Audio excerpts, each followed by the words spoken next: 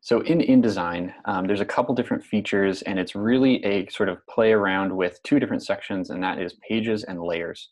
And layers is very similar to Illustrator or Photoshop. You can layer things up, and you can add pictures. So the main feature within InDesign is to be able to add images. You can add, illustrations that you've done in Illustrator or Photoshop, put them into this document, and then kind of arrange them. So it's a way that you can sort of lay out information through this page section.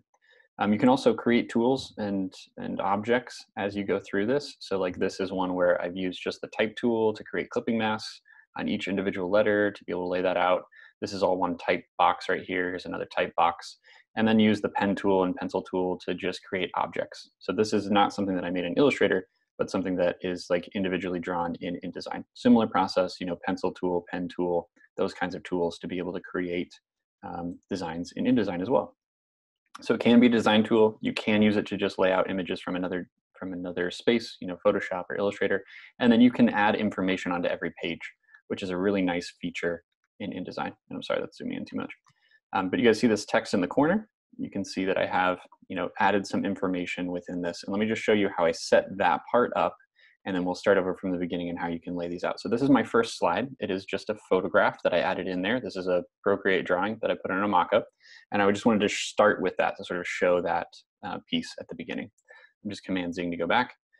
There are two things in an image that you want to be conscious of when you place them. And again, you can go to File and Place, and then it will give you a dialog box to search for your image, and you can place those things there. You can also place MP4 files. So if you wanted to put animations in this, you can do that there as well. But two things you want to know about this is there's actually a blue bounding box around every photograph and a brown bounding box if you double click on it. And this one is a little bit different scale. And as you can tell, if I hold Shift and click and drag on this one, here's the brown bounding box. This is actually the photograph inside the cropping box. And in InDesign, you have a cropping box, which you can tell I'm changing the size of the cropping box in this sense. That's automatically included into every photograph or image or object that you put into InDesign. This makes it really fast for me to create different layouts. So if I wanted to do something like this and kind of create columns of this thing, I could do that. I can click on this little selector here. It looks like a camera icon to be able to click and drag and move this one around. So I could have sort of multiple cropped images of this same thing as part of my layout because it's literally just cropping boxes. So then I can move this one around to sort of give you a different view of the same object, making it look like it's been cut in the middle when it's really not. I'm holding down Option and Shift and drag to be able to move that around. And then you click on this big sort of picture icon to move the brown object itself, right? It has a brown bounding box around it sort of differently. So I can kind of line these up in different ways and create interesting cropped compositions by just duplicating this object around, which is kind of fun. So that's one of the basic things in InDesign is that there's two boxes around every object, a cropping box, which is the blue one, and then the brown one, which you can get to by dragging on this kind of photographic icon. And then you can double click if you want to change the size of that object to change the size. You can also, if you like the scale or the lockup of the two objects and you just want to, resize them both, if I select this object, I can hold down the Command button on my keyboard, start clicking and dragging, and then if I want to save the same proportions, hold Shift. And now it will resize both of those at the same time. Any questions about that so far? Okay, I can't hear you, so can't see your thumbs up. But if that is good, if you feel comfortable with that, that's kind of one of the biggest things that's different from Illustrator to InDesign is that there's kind of a cropping box and everything a little bit different than Photoshop as well. You don't have to add a mask to things. It just comes this way, which is really nice. So you can do some fun kind of interesting layouts, even off of just one object, kind of playing around with making duplicate copies of things and then changing the position of the photograph or size of the photograph on the inside. So layout becomes a really big feature or focus of your work in InDesign, making it pretty fun. Now I also want to space these out, which is nice. If I go to the Properties panel, should be able to get some alignment tools to be able to make sure that the spaces in between are consistent. And then this one's a little bit too long. Let's make those all match up on a baseline. So something that's kind of interesting rather than just having a photograph right at the beginning, you can do some fun stuff with it too. So just some fun stuff in general. Now, one of the main features, another one of the main features, sort of the second or first sort of main feature within InDesign is this master page section. And it's actually at the top of your pages panel. I'm just dragging this bar in between so we can see the master page section here. The master pages, and there's always a none, and you do start with a master page. You can have as many master pages as you want. And the way that these are set up is sort of like a way to control your chapters in a book. A lot of times in the chapters in a book, they're going to have like the title of the chapter and the page number at the top. In which case you could control that with the master page rather than having to go and duplicate an object. You know, in Illustrator, you could lay out, you know, hundreds of pages of design or artboards, and then you'd have to just duplicate the page number and change the page number on every single one of those, which would be super tedious, right? So if you want something to be consistent across the board, you can add an A master page. And if you can tell right here, I have the little letter A over top of each of these pages. Now I can double click on these pages to go to them, and this one doesn't have hardly anything on it except just a text box and this information here at the bottom. And you can tell that I put this information in the A master page. And for me to be able to change this, if you can tell, none of these things are editable on the page itself, right? I'm on page number 4. You can tell that one's selected. I can't click or drag on any of these types that are here at the bottom because those actually exist in my A master page. So let me double click. And now I'm inside the A master page. If you can tell, I'm not actually inside the document at all. If you double click here and I'm zoomed out, you can see all the pages sort of going down in a list. But here in my A master page, it's not actually part of the print document. It's just a space to be able to have and add information. So for instance, if I wanted to add a box in this that was a different color, I could sort of like say, oh, here's a box. And now if you can tell, that is applied to every single one of my layouts on all of my designs, except for this one because there's a photograph on top of it, where you can see that that red box has been added. And again, because these all have the A master page applied. If I didn't want that information or this red box added to a particular layout, I can click and drag on this section that says none and just drop it off. That will get rid of all of the things, in this case also the black background, that I have in the A master page. I can then also click and drag on the A master page to add that back in. So you can apply certain design elements that you want to keep consistent throughout your document to every single page. And so if I go back into this A master page by double clicking on it, I can delete that red box. You can also set up things in layers. So in this case, my black box that's in the background is locked. If I go to my object and unlock all things that are on the spread, now you can see that there's my black box that I could actually set up. The lock hotkey for things in InDesign, I believe, is Command L, and that will lock that object, whatever object that you have selected. Control, if you're on a PC, Control L or Command L. And this will allow me to sort of like add things in here in layers. Now I knew that if I wanted to add photographs, for instance, like this page, which is a nice kind of a view here of this kind of mountain range, if I wanted to be able to add my type on top of that while also giving me the option to add a photograph onto this page here, this one is also locked, so I need to go to Object and unlock on spread there. So there's my photograph. I could sort of move it around if I wanted to, and you can tell that the type that I added in the master page is on top of the photograph, even though the photograph is on this page itself, on this layer, but the black box is also at the bottom. So that's something that you can do with the layers in conjunction with the master pages. So I double click the A master page. I actually added a new layer in my layers panel, and let me just unlock that, and you can see that these are all part of that layer 2. That means if I do all my designs in layer 1 underneath the layer 2 layer in the layers panel, that is actually going to make it so that I can make sure that those objects are always on top. If I go to my window here and view under the menu options and change my screen mode from preview to normal, you can see that my guides and stuff are set up here. So I've sort of got some margins, and I aligned all my text boxes to the bottom margin. So they're sort of out of the way, but also part of my layout, which is really nice. So my idea is to then have this information at the bottom of every single one of my slides, but also make sure that I can still lay out the stuff on my slides. There's 2 view options that really makes this a helpful thing, that you can lay out things very quickly. That's under here in the view menu. Under screen mode, you can change it from normal to preview, and that makes it so I can't see anything that's outside of my bounding box. in this case, or my artboard. So again, let's see it on here, screen mode, normal. There you can see this line, this box here is actually the size of my screen, or my artboard in this case, and then my photograph actually goes past that. If I go back to view and screen mode and turn it back to preview, now I can't see anything that's outside of that box. So a nice way to sort of be able to crop your stuff that's a little bit different than Illustrator, for instance, more similar to Photoshop when I have it into this setup.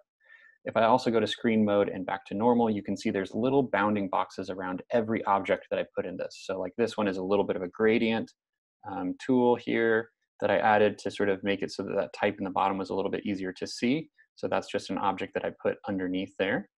And again, just making sure that I can see that all those objects. So if it's kind of distracting sometimes to design this way when you're trying to add type boxes onto things or throw pictures into stuff, that all of the type bounding boxes are viewable all at once, rather than just when you click on them, like in Illustrator. So if I go to the view menu here, I can go to screen mode and hit preview to actually be able to see my layout without those bounding boxes on. You can also see that the quality of this photograph here is turned down a little bit, and that's in the next one, which is display performance. If you set this to typical or fast display, it will lower the quality of your stuff so that you can see things a lot easier and kind of work faster, rather than what it would actually look like when you print it, which is high quality. And as you can tell, this is a really big photograph. You can kind of see the details here if I zoom in. So the mountains look crisp and clean. If I go to view again, display performance and typical display, it will make it blurry. And that's just to try and save me some sort of like design time. I don't necessarily need to see the exact print quality of the photograph while I'm trying to design around it. So those are some useful processes. Let's go back and kind of look at how we can add page numbers in case that's something that you wanted to add. Now, maybe I don't want page numbers on every single one of my pages. I just want it on a few of them, like maybe the ones that are more type heavy rather than the ones that have photographs. So maybe I'll add another master page in here. Maybe I do want the page numbers to also include the other stuff that I have in the A master page.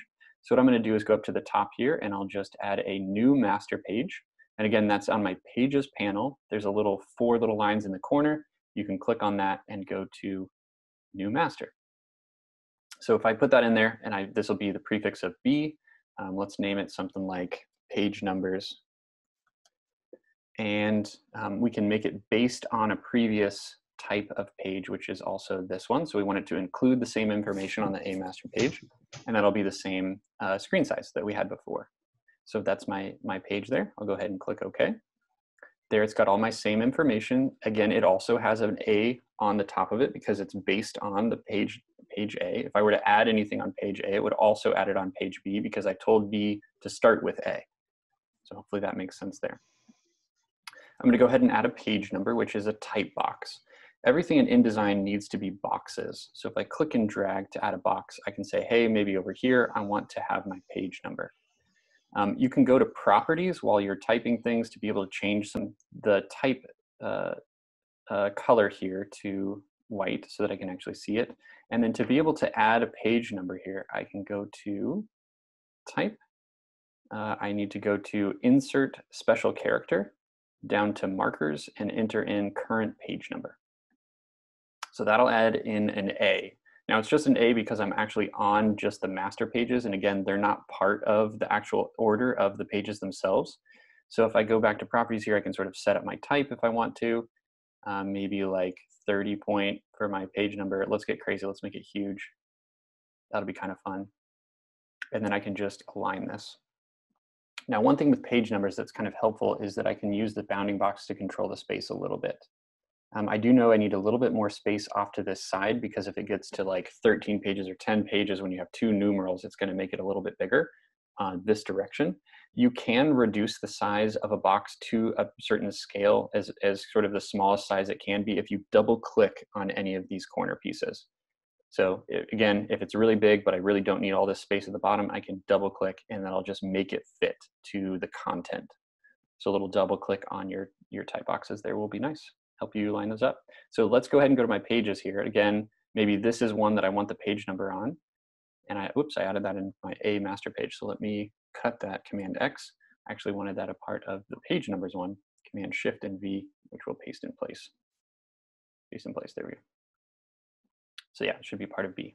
Now this is the one that I wanted it to be a part of, right? Is this page when I'm starting to list my resources, and I'll add in some more pictures in here. So if I want to be able to make this have a page number, I just need to drag this option here where it says B and drop it off. And now that page number is added. The other ones are page A's, so they do not have it. Maybe this one I also want it to have a page number, so I can drag this onto page number 2. And there it shows number 2. And on this one, it shows number 4. Now I want to go ahead and add some images in here. So if I go to File and Place to be able to add an image, you can actually queue up multiple images. So if I had multiple layouts ready to go, I can add those in too. And I'll show that here in just a second. So if I go to wherever I put my stuff, find my project here, I'll maybe add some of my sketches, and I can click Open. And that will queue it up. And as you can tell, my cursor changed. It's got a little box that shows me the picture scale or size. I can just click once to add it in. Let's try that one more time. Just click once to add it as actual native scale, or I can click and drag to decide the size of the photograph. So if I wanted it to be a certain size or to fit in with a certain space, I can kind of click and drag and add that in. I can also double click on these bounding boxes to get it to lock up with the outside edge. And then if I hold Command and Shift and drag from a corner, that will scale it up, both at the same time. So I have sort of my sketches that I wanted to include in maybe this slide, and then some information. And then I can kind of play around with the layout a little bit. Add in some information in here. If I'm not sure what I want it to say, but I want it to have a little paragraph, you can insert fill with placeholder text, and that'll just add in kind of lorem ipsum, which is the name of the placeholder text that's under the type menu. So I know there's going to be a paragraph there, and I'll try to write that later when I can figure out what I want it to say. And then maybe I need a couple more images down here as well. So I can go to File and Place. And let me add a couple at a time. So if I knew I wanted this one and maybe this one, I can select them both from my list. I can click on one, hold Shift, click on the other, or I can select multiples in between each other by holding the Command button to be able to select multiple pieces. And I can open more than one at a time. And if you can tell, there's a little parentheses there. It says number 2, and I can just click and drag for the first picture. That's about where I want it to go, and click and drag for the second picture. Then again, I just need to get rid of these extra space for the bounding boxes and sort of realign them where I'd like them to be in my layout. And then I can sort of talk about in my case study some of the work that I did for sketches on paper. And that might be the theme of this particular page. And here I can kind of reduce the size. If I just want the paper, I can kind of cut off portions of this if I didn't want that little illustration at the top, and something like that. So there can be some fun ways that you can use with the cropping, which is really nice. It should feel like that part, goes faster than it did before. And as you can tell, I've got smart guides on, so it's easier to see where the alignment goes, which is very helpful. All right, if I want to add a page, that's probably the last thing we need to do in InDesign, which is to click this button at the bottom of my Pages panel, and I can add several at once if I want to. And as you can tell, it just goes off of the last kind of similar setting as the previous ones. If I want these to be A master pages instead of B without the page number, you can just click and drag and drop these on to get rid of those page numbers. So then I would just continue to go down my list. I can add type boxes by clicking and dragging. Unfortunately, all type needs to be in a type box, even if it's a title. So like even these are in type boxes rather than how in Illustrator you can just single left click and you can just type as long as you want and it'll just fill that space. It does have to be in a type box to do that. Okay,